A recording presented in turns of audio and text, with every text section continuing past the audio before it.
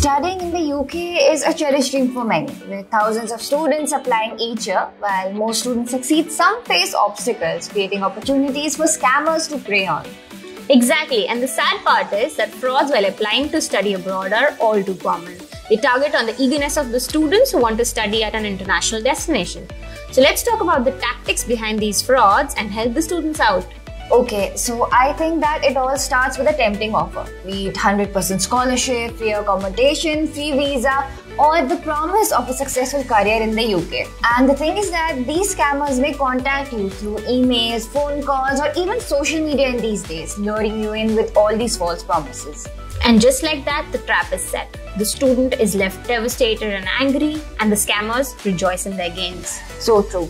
The scammers usually prey on the desperation of the students, but don't be fooled. Here are some red flags to watch out for. First, offers that seem too good to be true. Then comes requests for financial or personal information. And then pressure to add things too quickly or to keep things secret. Yes, that's right. And if you suspect fraud, don't hesitate to report it. Contact your local authorities and connect with expert counselors like Canam to cut through the noise with genuine support and expertise. With millions of students counseled, Canam is your trusted ally. Exactly. So why risk falling into the trap of scams? Connect with Canam today to make your study abroad journey smooth and scam-free.